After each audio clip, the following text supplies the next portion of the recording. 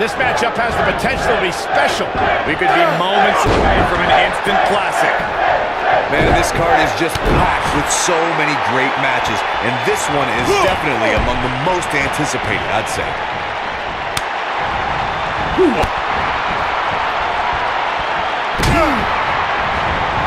What grace! Float over and DDT! Spiked him.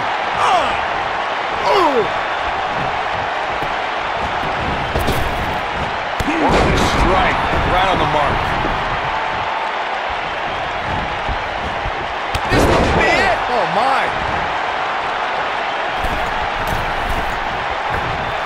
Forearms for the second look! Landing down. The challenger's starting to slow down a bit here. But he certainly comes into this championship match with a ton of momentum. Yeah, he's taking on some offense here, but that's to be expected, especially considering who he's in the ring with.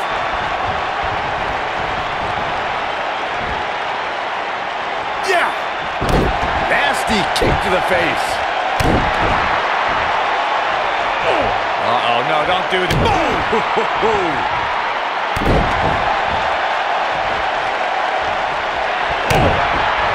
Bálor looking to close this one out. Now, 19-16. Nice. Shut it down. The situation just got real bad for Sami Zayn. Mention of Gucci Burger. Absolutely planted.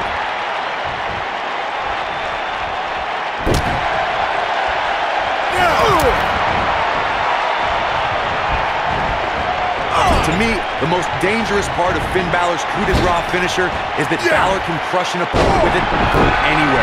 Bálor can fly from the top rope, the ring apron, heck, even off a ladder. What impact! Beautiful. Knocked him right off his feet. Yeah, no kidding. It's like he tapped into some unseen energy source. Corey, what you talked about earlier is crucial for the success of a superstar's. Byron, I think Finn Balor's due for a little target practice. Oh, you're not lying. Here he comes. Oh, almost through the turnbuckle. Wow, I'm just as surprised as you guys are. And Finn Bálor might have just secured the victory.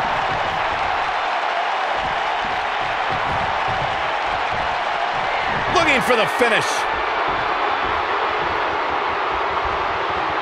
Great job escaping, trying to turn this thing around.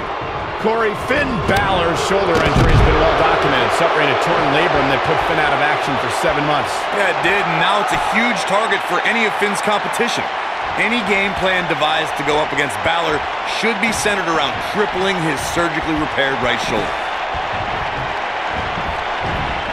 Float over. Oh, Man, that hurt.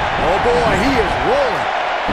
Recognizing the game plan Corey devised, it's easier said than done to even catch Finn for long enough to apply that pressure to the shoulder. Shoulders down, championship on the line, and a kick out, not even close on that. Gonna take a whole lot more.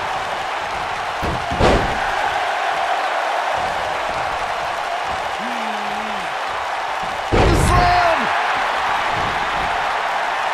Finn Bálor going high risk. This is where Finn Balor's at home. Coup de grace. That's how you put an exclamation. Shoulders on the mat. Digging deep for a kick out. Wow, I thought this was over. He's not going to like this. He's teetering on the edge here. 19-16. Now that's how you successfully defend your title. The situation just got real bad for Sami Zayn. The champ to the top turnbuckle.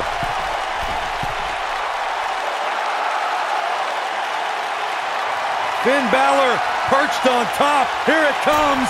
Coup de grace. That should do it. The champion into the cover. The champion retains. That had to be one of the matches of the year. Let's take another look at some of the action.